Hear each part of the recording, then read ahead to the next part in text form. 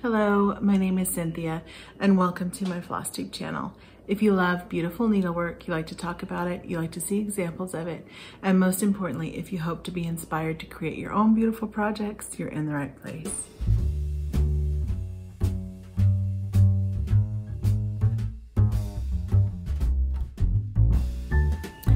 Hello, I'm happy to be here with you today to talk about my stitching and show you some of my projects that I've completed. It's been a really cold and gray day here in Fort Worth, Texas. It's Tuesday, December the 15th, 2020, and we are feeling really cozy and sitting around the Christmas tree, trying to stay warm. We had a little bit of a fender bender with my husband's car. He is waiting for insurance people, so we're kind of stranded here and just trying to stay cozy. I have a couple of projects that I wanted to share. The first being a finished project from last year for some of my newer subscribers, and I have kind of a cautionary tale with this piece. This was a freebie from Barbara Anna. I know I've showed it probably a couple times, but it's been about a year, and it was just a super fun stitch. It has some specialty stitches with the long strings from the bird's mouth, and I think that's it. It's done on Aida. I had dyed it a little bit darker. It was kind of a bright Kelly green, and it's still pretty bright, but the hot glue I used last year was not sturdy enough to make it over a year's time, apparently, because this piece fell off of the magnets. The magnets were still there, but the fabric was not secure with just hot glue, and it landed in a sink full of dirty dishes and probably soaked for a good half hour. So before my husband said, did you know your cross stitch is in this spaghetti pan? And I was like, oh my gosh. So I scrubbed her with Dawn dish soap, and she's not quite as vibrant as she used to be, the whites and her skin, but for the most part, this is DMC. I think that's some Week Styleworks red licorice, is that right? No, Louisiana hot sauce, and it did not run, thankfully. But I'll have a tutorial a little bit later about how I do my finishing now, and I always include E6000 glue. It's an industrial kind of strength glue. I think it's more for metal and jewelry, but with metal, hot glue just is not permanent. So she, like I said, weathered the damage pretty well. I'll insert a picture here of how I keep her. I didn't want to move my Lori Mitchell elves. They're a little bit fragile, but I have two elves flanking her from Lori Mitchell that are just perfect. So I'll insert a picture of that here. And then I also had a spur of the moment, or not also, I had a spur of the moment stitch along that just was too hard to resist from Brenda Gervais. A lot of y'all have stitched the Mary, I always forget what it's called, Mary and Minty Sal from Brenda Gervais with the needle and thread.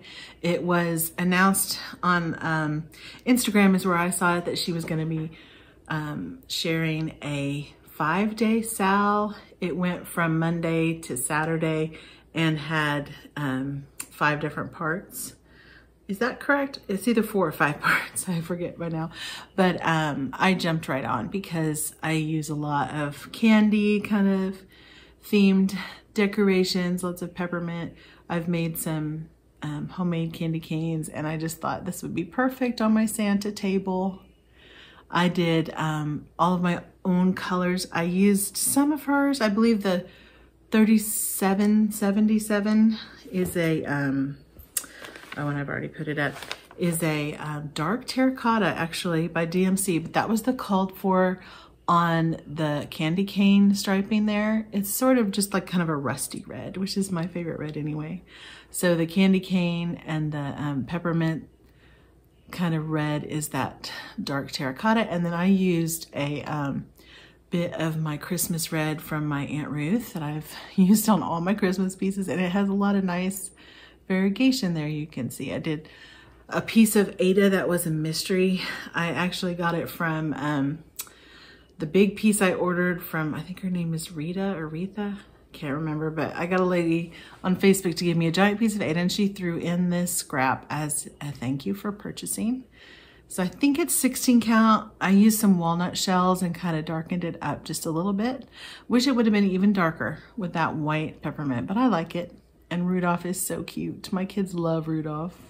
Another inspiration. Rudolph was the first piece that we were shown kind of as a teaser, like here's kind of the direction it's going to be in. We got the peppermint row on the bottom and Rudolph. And then we didn't know what was going to be on his back, but that turned out so cute.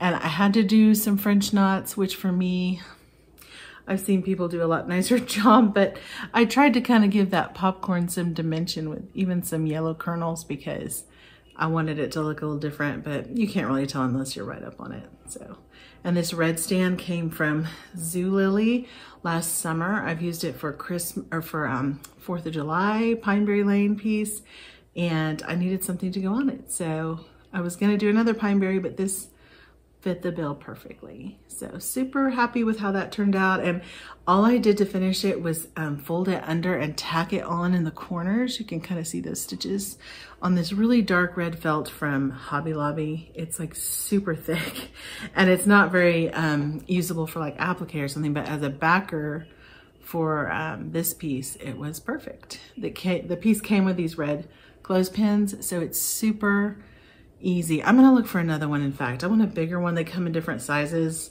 and you can get free shipping days on Zulily. So this was like maybe $8 and I know it retails for a lot more. So super fun. Gonna do another winter piece on this one and it will just stay out.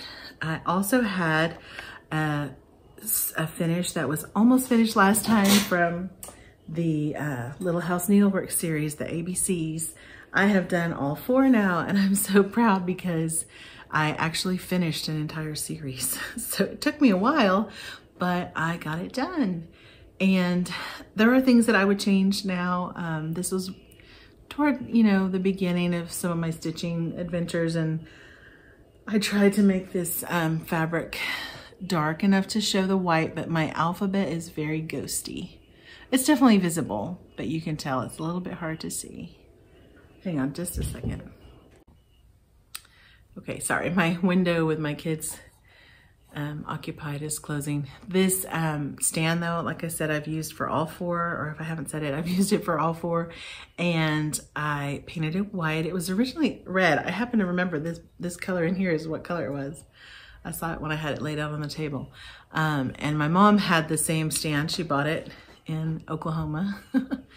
Unbeknownst to me, we have the same taste a lot of times.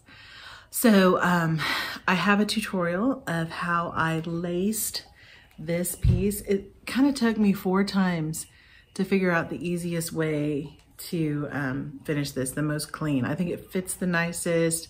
It's the most well edged on the corners. It looks really good.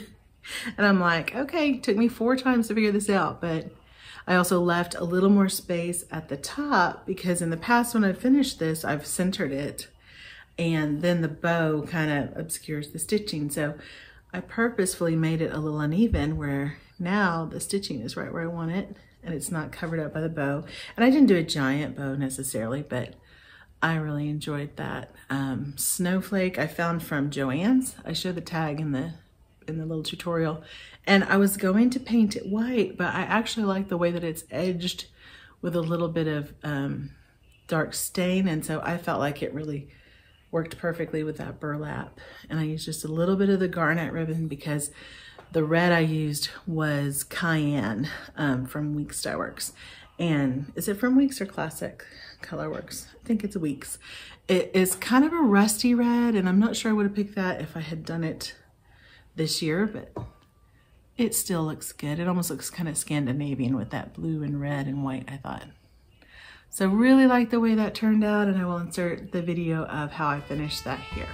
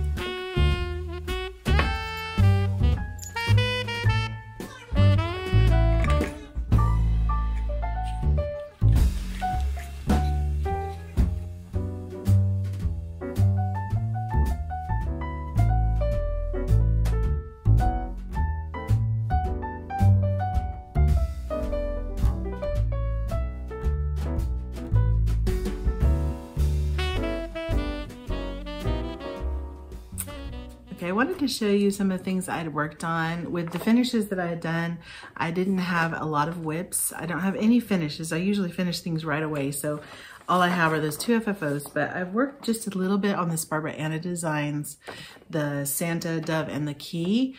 I intend to get this done hopefully before Christmas, but I'll only work on it another week or so. And if I don't get it finished, I'll probably put it away. But here is the Sea Lily fabric from Witchelt that I'm using. And I tried a little bit of that same red as Brenda Gervais choice. That's how I had it, the 3777, a really pretty dark red. I like the way it works on this this linen. And I used 3365. No, I used the white silk that I talked about last time. I used the natural dinky dye silk, and I ended up having to change the color. She had charted a dark kind of gray for his wing, and it was too much of a contrast. So that's 3866, the one that's just right above winter white. And I think that's gonna work for the contrast on the Dove, but I need to get the house done. It's done in that same color, that light mocha. It's not as bright as I first thought. It's almost kind of like a tan. See, his wing and the house are the same. So I really want to get back to this. I've been, like I said, a little distracted from my plans by the Merry Minty Sal. Very happy to have been a part of that. That was fun to stitch along and to get that done in 5 days. She basically broke it up so that we were able to accomplish that. So that was a lot of fun. And I'm going to put these up as I go so I don't have quite a mess. Hang on just a second. Okay, the next whip I wanted to show was my freebie from Pinker and Pumpkin Quilting. It is a little Santa mug, and I'll just kind of flash it because I'd encourage you to go check out her blog. Melissa has a beautiful decor style. And oh, I have a needle that's hanging out here. I hope oh no, it's up top. Okay, this is where I am on the Santa mug. I picked this up after I finished the Merry Minty and finished his face. I have a few squishy stitches here. I actually got off a half a row, but I was not gonna pick it all out after I had done all that face. And so he has a half stitch row above his eyebrows, and you can't tell, it's fine. I really like the way this is turning out. I have the, in fact, here's my thread just hanging. I have the little evergreen border around the side and the hollyberries. I might do Smyrna crosses on those hollyberries. And then his handle. I couldn't find my red, which I have since found. This is the brightest version of my Aunt Ruth red that hardly has any dye on it at all. I've used most of this. This was Santa from the Brenda Gervais Sal. And then this thread keep is a Christmas gift from last year. Here's the greens. I used the 935, 34, 36. I'm kind of interspersing, and I didn't end up using this variegated one. It was just too bright. So I really like the way that's turning out, and I'm going to use this fabric for another project. I'm not sure if I'm going to show you that this time or next time, but I really like the way that is turning out. And the last thing I worked on was my favorite thing I've stitched in a really long time. This Hollyberry Farm by Stacey Nash. I just love Stacey Nash. I don't feel like she can do wrong. And this house is behemoth. You can see the stitches there. I've kind of got my light coming and going. So when I turned the overhead chandelier on, it kind of blew everything out, but now I'm kind of shadowed. This white silk is just a joy to stitch.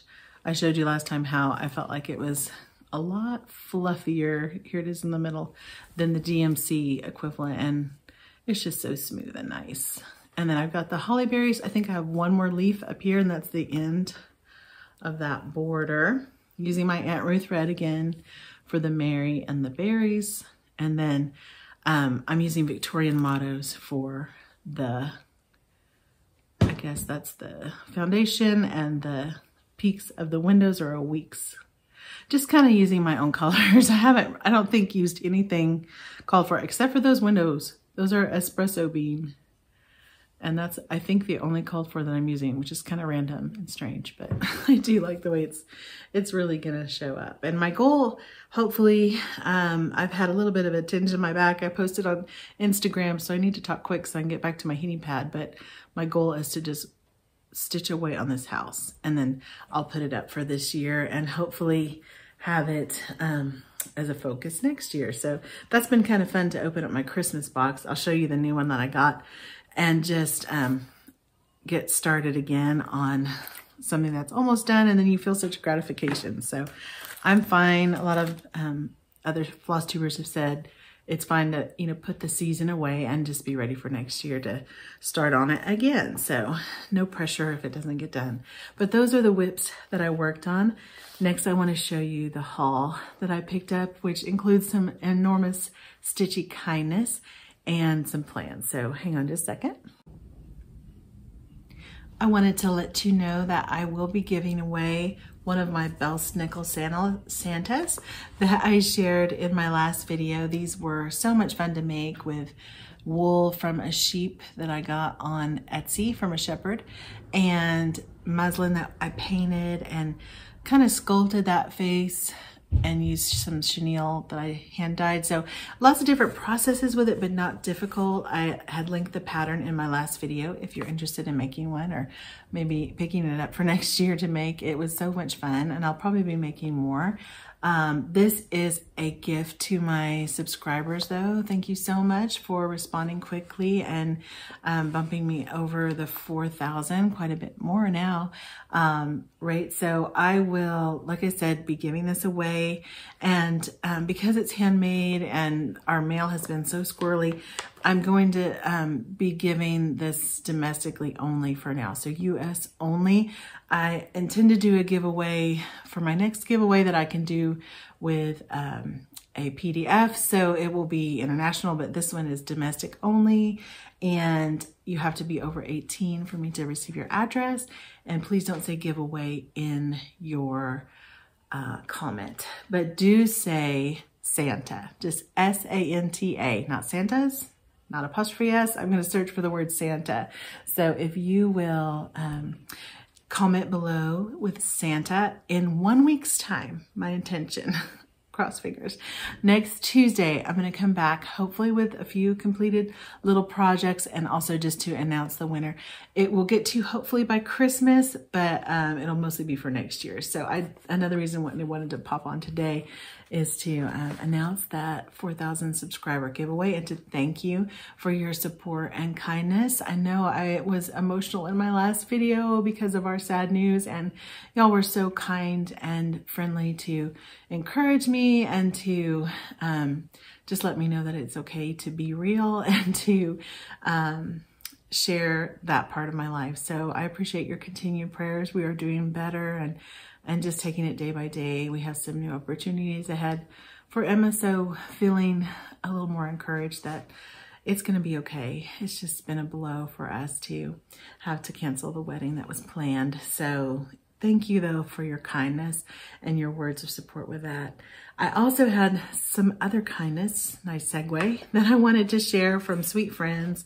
Daylene painted a beautiful watercolor. She's done several. You're very talented, Daylene. I love this. Thank you so much for your kindness and sending that my way.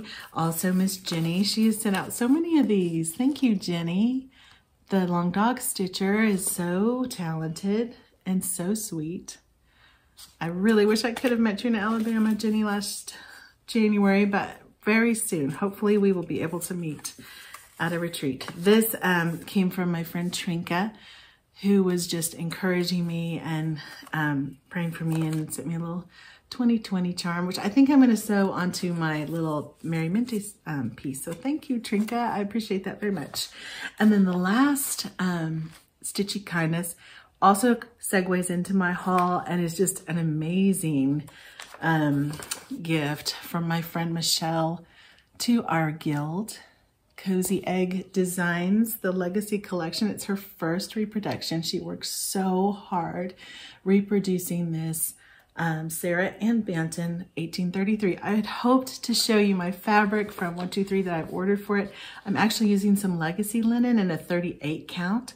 I don't love 40. 36 is a little bit light with some of the colors, so I'm really excited to try a 38 count. And this will be our start on January 1st. I'll put the hashtag here. I can't remember what it is, Michelle, but we will all be stitching together. The guild members that are participating, and just so thankful for my friendship to you, Michelle, and your kindness. We spent a lot of time together this year, and it's been very, very much appreciated. Getting emotional again. Thank you, Michelle. The other thing that I picked up, there were a lot of Good Friday sales. I guess I hadn't really thought about cross-stitch sales on Good Friday. I'm usually buying Christmas stuff, but I picked up a few things because I have plans for next year with some snow stuff. This is the Liberty Creek Primitives, and these snowmen are so cute. I actually have one of these. They're called cheese boxes. I didn't know that. I've had one for years, so I thought, oh, I can do that. Right now it's just holding, it's kind of back in that cabinet, just holding some greenery, so I'm excited to put this in there.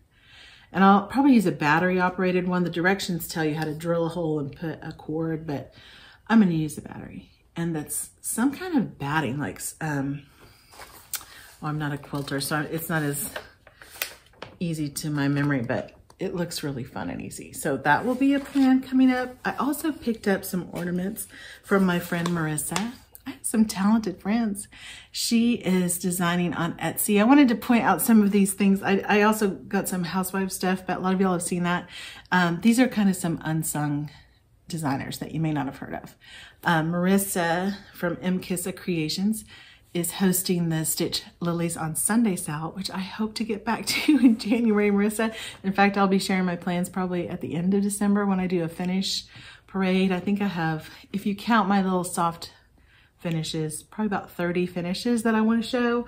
And then I will get back to the lilies in January. But Marissa and I are hosting that sale together, and she's from Maine. She was a friend of Helen D's is how we met, and I love VWs. My first car was a VW Bug. It was my pride and joy. It ended up catching fire, but anyways, and flooding. I filled it with water as well. But this VW van is stitched, so it's safe from my bad luck. And my uncle had an orange one that he drove to all of our family reunions. It looked like a giant pumpkin. So I can't wait to stitch that one probably next year, but I don't know, I might have time. It's very small. It's only 40 by 50. So I hope to have this one done. And then I also got the Santa Claus one that I haven't shown the littles yet, but that may be under the tree for them. And then this one, I saw Susie Reno mention it too. I bought it, or I've had it on my wish list for a long time. This Good Flora Stitchworte has such an artistic, tiny little stitches over one close, and these Quaker snowflakes. I might just do this as a winter piece, even though it's got Santa's Syre Christmas. She's from the UK. Actually, she's from Scotland. I saw on her Etsy when I was looking this up a while ago. She's from Edinburgh, so very good designer, very talented. If you have not seen her things, I will link that below. And Abby Top Knot Stitcher, I haven't ever shopped with her before. I have a lot of mutual friends, but she was running a very generous sale. I did pick up this Sweet Land of Liberty book that I've wanted for a long time. I saw you had just gotten it too, Celeste. If you want to stitch something out of it, let me know when and what. We'll do a little sal. But I'm excited to have that one. The Winds of Autumn one is so tempting to me, but it's not going anywhere. And I won't be stitching it till autumn, so I restrained myself. And I can't wait to see what's in it. It looks really good. I also picked up a little needle minder. I am losing so many needles lately, just flying out of my hand. I don't know. So this one is a little Valentine one with little cupids. I have a little Valentine bag and some Valentine projects that I might share soon. So this was going to be part of that. And I also picked up this black and white tin from Hobby Lobby. I know Liz had shown this. Isn't that so cute? And the idea was perfect. I had tried to find a tin like this for the word plays by Brenda Gervais. And the idea is just to store them in here and switch them out, which is genius. I think Priscilla actually came up with that, but Liz was smart to jump on, and I am too. But my plan with that is it's a carrot. If I finish my prairie seasons, I have had these little prairie schooler summer, winter, spring, fall in my work basket for a long time. If I finish those, I will start to purchase the word plays. I'm going to finish out the year with the prairie seasons, but apparently I only have enough mental space to finish one seasonal series at a time. So I think I was just taking on too much. I have my Little House Needleworks series all done. Now the Prairie Schooler is already kitted, already started. So I'm going to hold off on those word plays, but I did pick that 10 up because I didn't want it to be out of stock. And the last thing I got was just a pretty box. I really like this kind of capsule that I've been doing with the, isn't that pretty?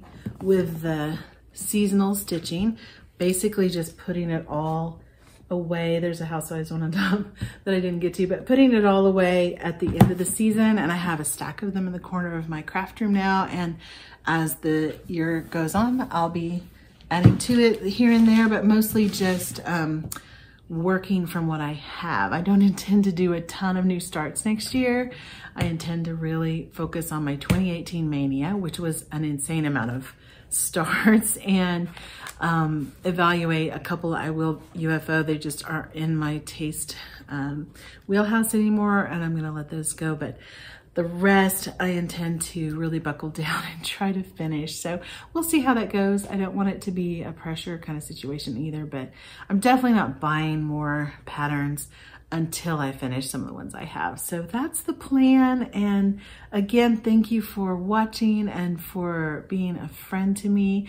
I just find you such a valuable part of my life and such an enrichment with your comments and your encouragement and your friendship. So I hope that you have a Merry Christmas with your family. I will insert a few pictures at the end here of my Santa table and some video I took of my tree and my mantle. I haven't done as much with the house this year. It's been a little bit of a more mellow mood, so we haven't really been in the spirit that way, but we do have some pretty things that we've put out, and I've had some fun decorating with the Santas and the things that I've made this year. So thank you again for watching. And as I end all of my videos, in Psalm 90 verse 17, it says, "May the favor of the Lord our God be upon us and establish the work of our hands." Have a good rest of December.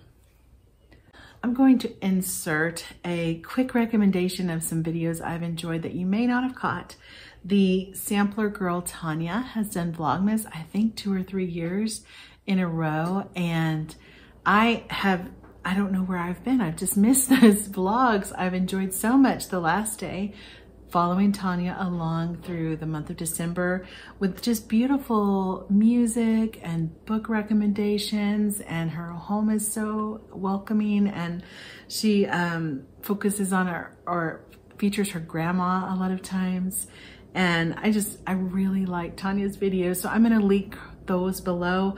Also, Michelle Loves You GB, a lot of you are watching, I'm sure. She is giving so many free charts out there that are so worthy to be focused or to be highlighted. So if you want to see more free charts, a lot of the same ones that I've been focusing on or showcasing, but also some new ones from the UK that I'm not familiar with, I will link Michelle below, and also Brenda, the sampler stitcher. I'm sure y'all have already seen her beautiful home tour, but it was so inspiring to see the samplers, just the timeless, classic sort of stitching that you'll be proud of for decades to come. So I recommend those floss tubes below, and I will link them. Thanks.